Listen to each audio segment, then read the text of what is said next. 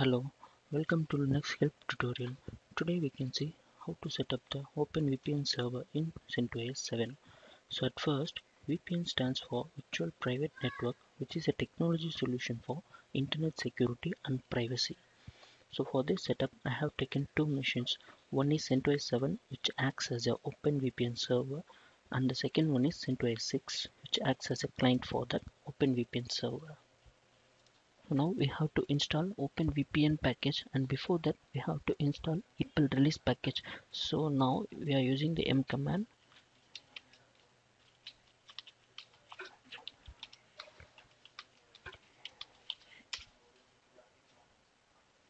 Once the RHEL release package is installed, now we have to install openVPN and ECRSA packages. So now m install openVPN and ECRSA,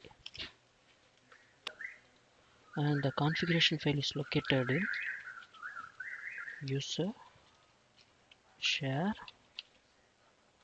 and in the document, and inside that you can see the openVPN with its version. So and inside the directory you can see the sample directory, and inside that sample config-files. So in that directory you can see the server.conf file. So now we have to copy the server.conf file to etc openVPN directory. So I'm just copying this server.conf file to etc openVPN.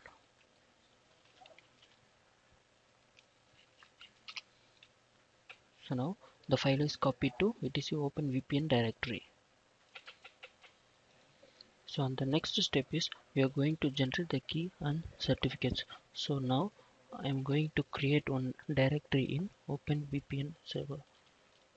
So make directory RSA. So once the RSA directory is created, I am going to copy the whole contents of ECRSA to this RSA directory. So the command is cp-rf, and the source is located in user share and ec-rsa,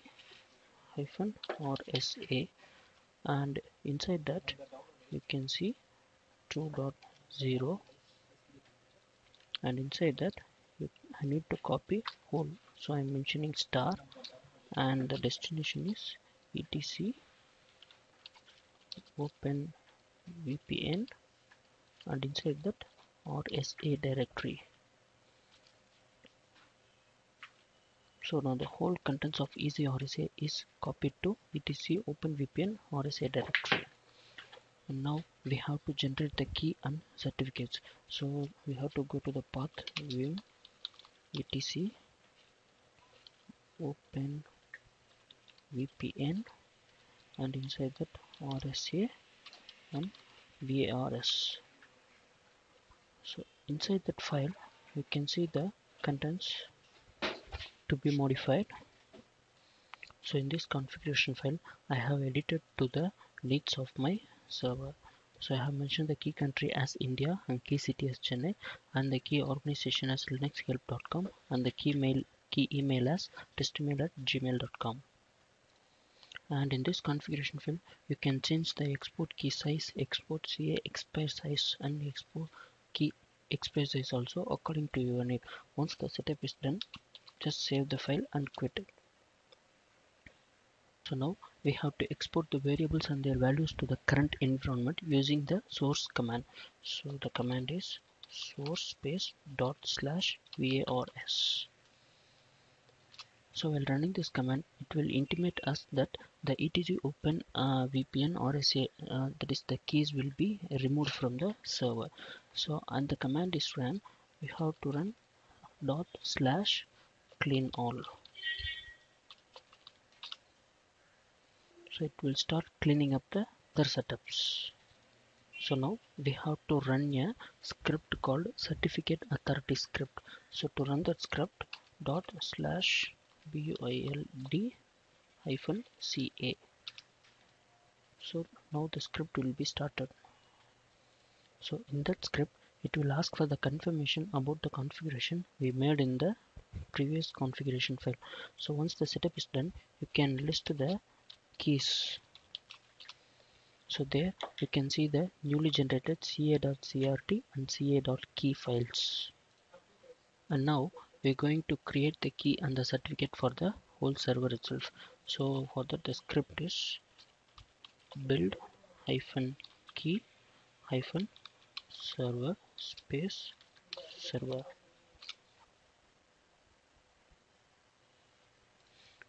Once the matches are found to be correct, it will ask for the confirmation to activate the certificate, and you need to give yes. And once the certificate is certified, it will ask for the commit confirmation, and once again we are giving to yes. And now the database will be updated. And next we are going to generate the DH file, which is used for information exchange to complement RSA keys. While creating this file, while running this command, it will create a file called dh2048.perm inside the keys directory. So for that, the script is build hyphen dh.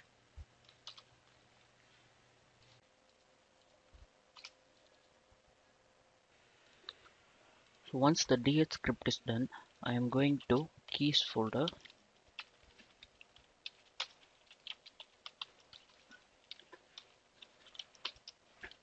and inside that key folder you can see that the key is generated in ca.crt file, and key generated file is linux.1.crt and linux.1.csr and linux.1.key, and dh2048.pem file also generated. So now I'm doing is just copying ca.crt file and linux help.1.crt file and linux help.1.key file and dh2048.pem file to my etc openVPN directory. So now it's copied to the directory. So now you can check it over here. So there you can see the files are transferred to openVPN folder. And now I'm going to restore the SE Linux settings. For that, the command is restore con hyphen rv and etc openVPN. Sorry, it's restore con. So now the SE Linux settings, that is security for SE Linux, is restored. And now once again we are going to edit the server.conf file. So I'm going to server.conf file, and in that file it's mentioned that the certificate file is server.crt. So we have to change the certificate file to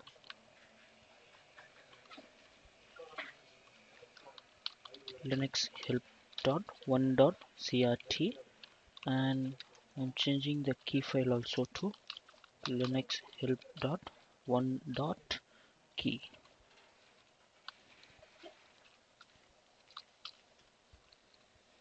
So once the setup is done, just save and quit the file.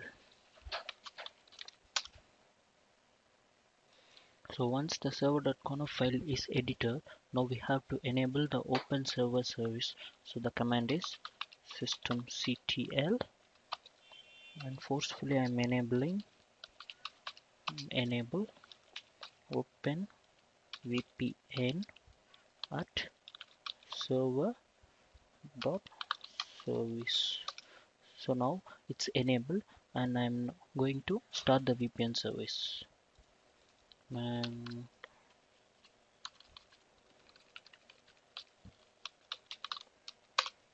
And it seems to be the openVPN service is started. So now we can check the openVPN services status, and I am giving the status and it seems that the openVPN service is running perfectly and it don't seem any error. So once the server side configuration is completed, now it's time to configure the client side. So at first we have to copy the keys generated in the openVPN main server and the keys to be copied to the client server.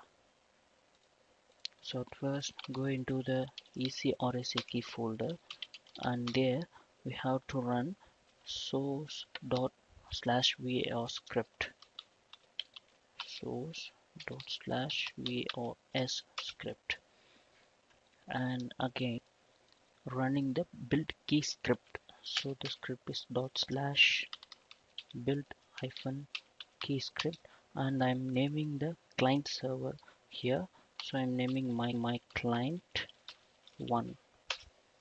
So now the script is to be run to create a key for my client 1. So I'm giving the answers.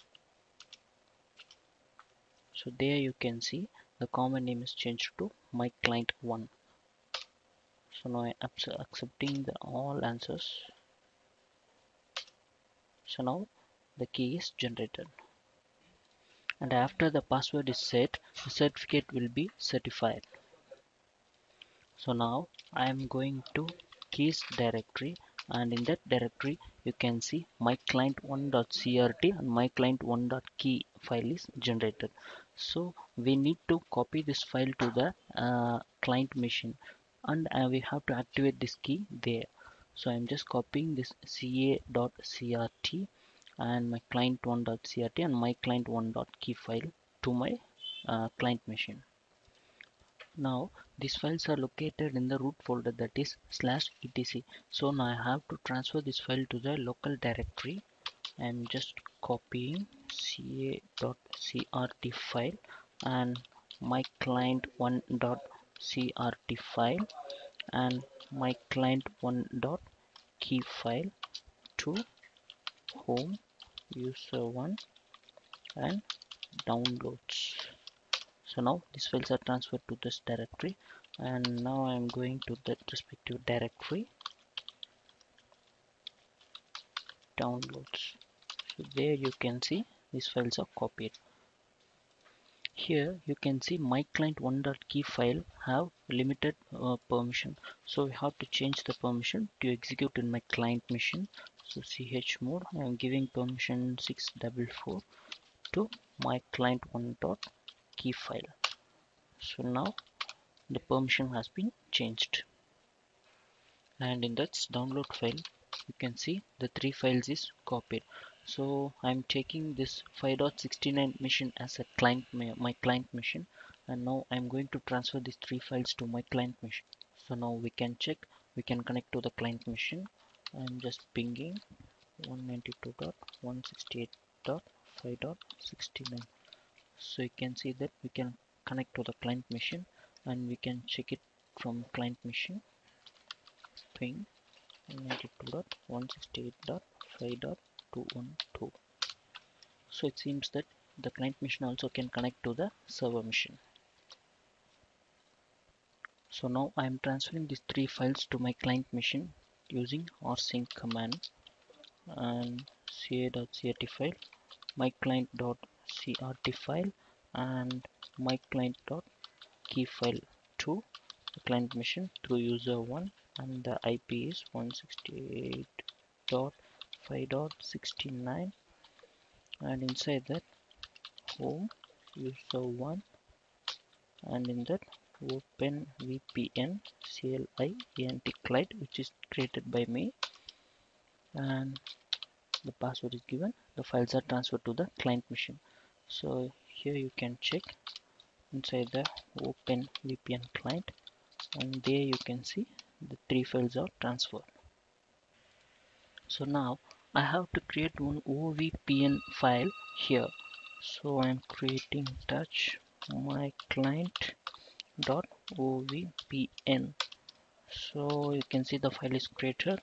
Now I'm opening my file, my client.ovpn, and I need to configure here,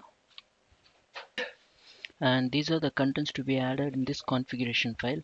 Here I have mentioned the device as tunneling and the prototype as UDP and the remote server is IP and the default openVPN's port number, that is 1194, and some contents, and I have mentioned here the ca.crt as the key file and my client 1.crt and my client 1.key file. Once the setup is made here, just save the file and quit it, and we have to do two more configuration in server side. So I'm going to server machine. So there I am going to open etc sysctl.conf file. So there I have to add one line, that is net.ipv4.ip underscore forward is equal to 1, and saving this file. By loading this contents in this sysctl.conf file, it will make the CentOS 7 server as a router to connect through many client machines, and you can view the contents in this file through sysctl space -p. It will show the contents inside this configuration file. And in server I'm going to create one more file in etc pam.d openVPN. So now the file is created, and now I'm going to open this file and I have to add some contents here, and these are the contents to be added in this file. And once it's done, you can save and quit the file. And now I'm going to edit the openVPN configuration, that is the server.conf file, and in that file I'm going to the last line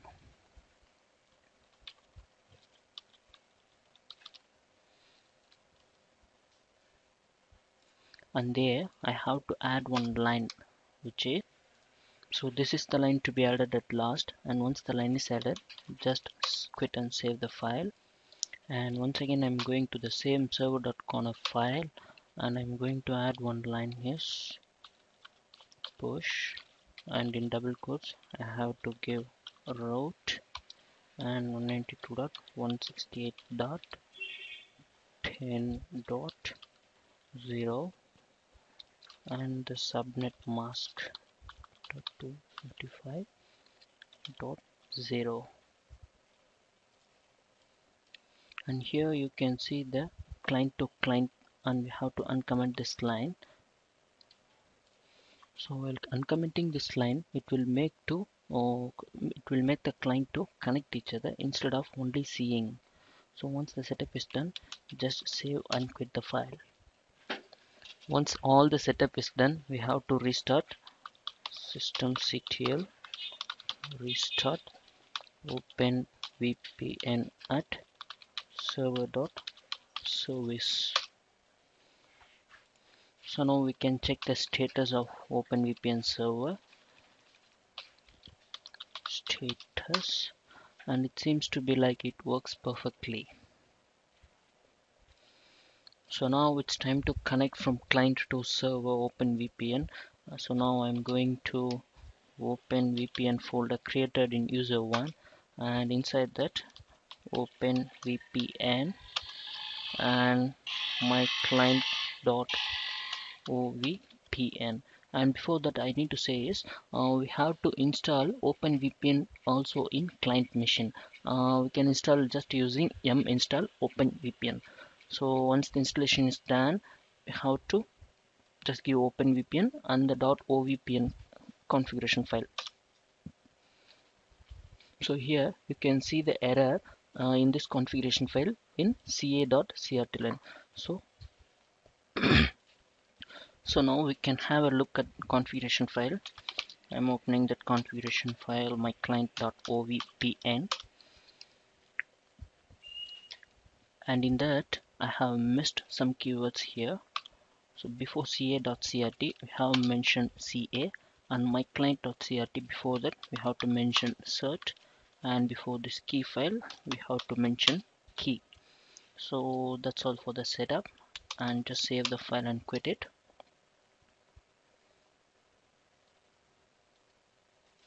And now I'm trying to connect to the server machine.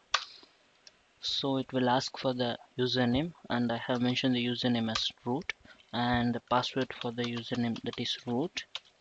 And once the password is given, you can see that the client machine is successfully connected to the server. So now we can check the reflection to be reflected in the client machine, which is made in the server machine. So now I am going to the server machine, and here I am going to add one user as Linux 1, and I am setting the password for Linux 1 user, that is 123 password. And once the user is created, now I am connecting to the VPN with the newly created user in server, that is Linux 1, and it will ask for the password, and I am giving 123. You can see that the user from Linux 1 is connected from client to server. Thus the openVPN is installed and configured from Linux client machine to CentOS 7 server machine. Thank you.